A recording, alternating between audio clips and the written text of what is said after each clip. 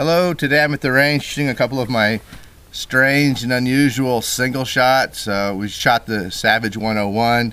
This is a little Stevens 10-inch barrel, octagon barrel back here, round out to the front, 10 inches long.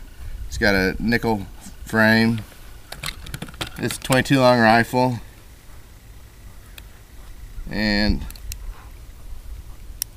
unfortunately it fell out of the safe and I bent the front sight, which I'll have to get repaired.